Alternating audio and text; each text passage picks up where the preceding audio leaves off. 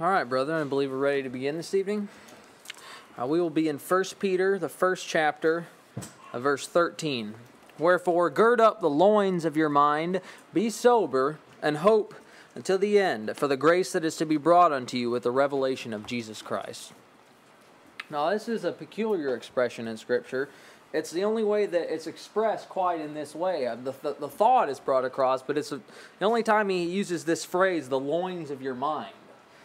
For the benefit of the children here, I thought I would define exactly what that means, what loins are.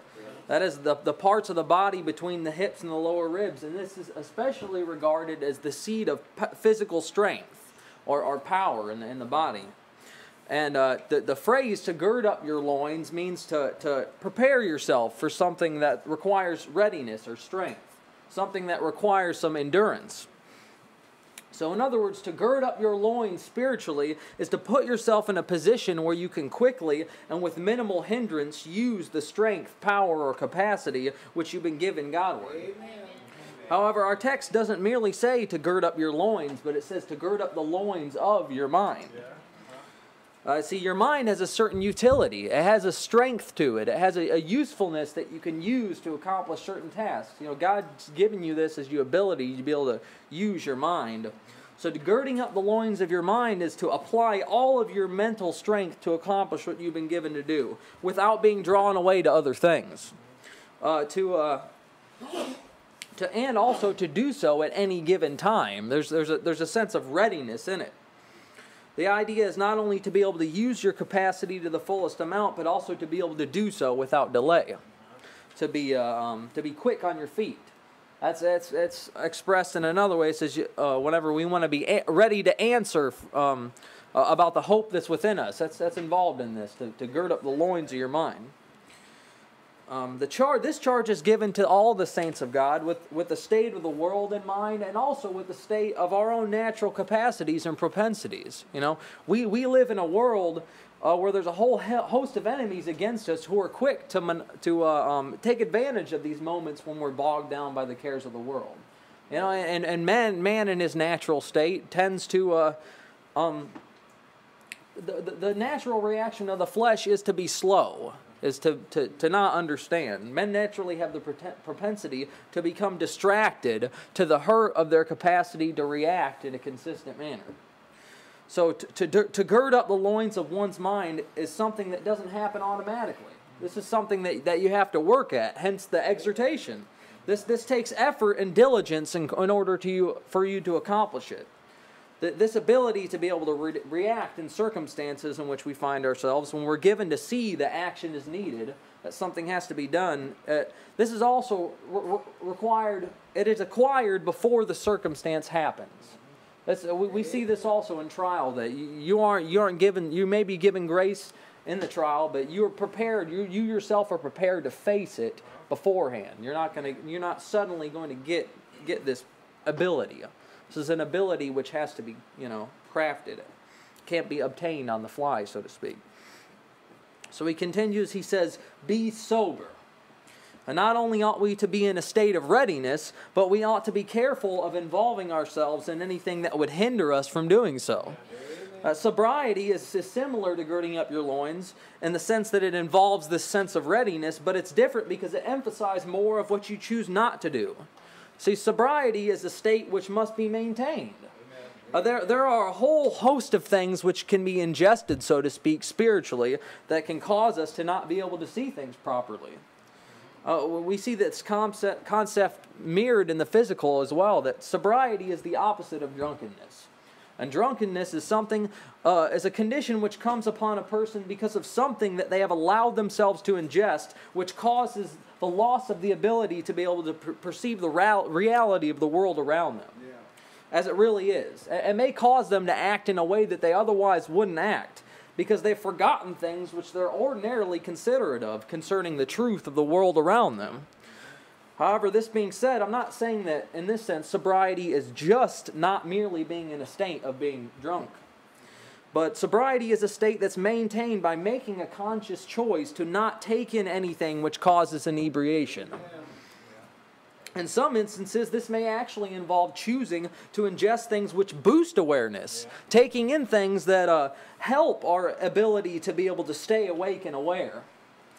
In Christ, as we travel through this world, we're constantly being presented with things to take in. It's hard to get through even one day without being barraged by advertisements for things that the world finds pleasure in. You know, I mean, just being in the world, we have to fight against this. But every single day, Satan will make his appeal to you. He may present you with some things that you used to have pleasure in, that you used to be satisfied with, you know. But we also have to be mindful that God does the same thing. The Spirit makes his appeal to you every day too. He holds out his mercies that he has that are new every day. Every day he holds out his provision to us. He gives us the ability to be as Daniel was. To not defile ourselves with the king's meat or with the wine he drank. You know, he chose instead to eat pulse and to drink water. Well, spiritually, we're eating pulse, so to speak. And the world, just as they were confounded that the fact that Daniel's countenance was fairer than all the other ones who had drank this wine and eaten this meat, we spiritually, it's our countenance is fairer than those who have chosen to indulge themselves in the world's pleasures. Pulse, you know, is something that the things that we partake of, the world doesn't necessarily see them as something to be satisfied with. But we have found and experienced that to be more satisfying with what we used to eat. So then he continues, and hope unto the end. Now, as we travel through this life and we're laboring to set ourselves apart from the world around us in a state of readiness for anything which might come against us, and being careful to maintain this spiritual purity in Christ Jesus, this sensitivity to all the dangers around us, we do so pointed in a certain direction. All these things are unto something. And none of these things are an end to themselves, and they're not meant to be the way in which we'll exist forever. This is all only for this world. There are things that are necessary for us to make our journey through this present wilderness. But they won't always be needed in the capacity that we have them now. These things are all done with the world to come in mind. See, hope is a mainstay for the child of God. Hope is everything. So we're not simply living to rise above the world, but we are living to pass even unto the heavenlies, to go higher. Our expectation of the world to come and the joys which await us there, they actually allow us to pass this time in which we are now, this time of our sojourning in the wilderness of this life, with joyful anticipation. See, our confidence that the Lord is not only able but willing to fulfill all of these promises that he has given to us, that is what allows us to live in a way which contradicts the way that the world presently looks to us via our natural senses. Which this brings us now to the conclusion of this text. We hope unto the end for the grace which is to be brought unto us at the revelation of Jesus Christ.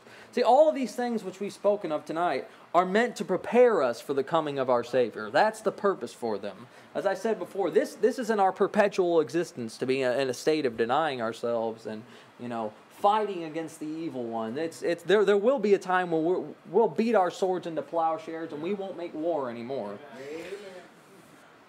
So this grace which is spoken of, the grace which is to be brought to us, is a grace to allow us to stand before a holy God justified in his sight. To be able to abide the day of his coming. To be able to, as Paul referred to later in the Ephesians, to having done all, to stand.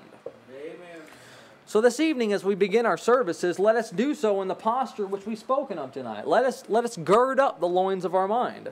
Apply ourselves to use this capacity that the Lord's given us, to reason and think upon spiritual things, and to be ready to receive from him what he has to give us. Let us be sober. Let us cast away any distractions that we have, any things that might drag us down. And as the Lord did when he was with us on the earth, as he set his gaze steadfastly unto Jerusalem, wanting to accomplish the purpose which the Lord has given to us, let us set our gaze heavenward this evening. Let us take the hand of the captain of our salvation as he's bringing many sons to glory, and let us march to Zion this evening. Amen. Let's pray, brethren, for